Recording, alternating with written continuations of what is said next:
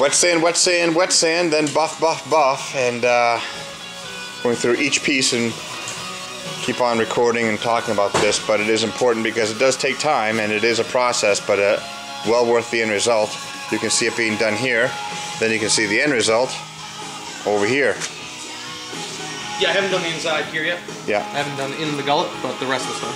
Yep, so moment by moment, wet sanding occurs. We have these bows, obviously. This is the other part of the front bow that goes over the door, just sitting here to be installed. And this front door is obviously done. Looks super sharp. And the other door, as I showed you earlier, is yet to be painted. That will be painted and then buffed and whatnot, and obviously installed. So they're all queued up. You can see it all queued up here.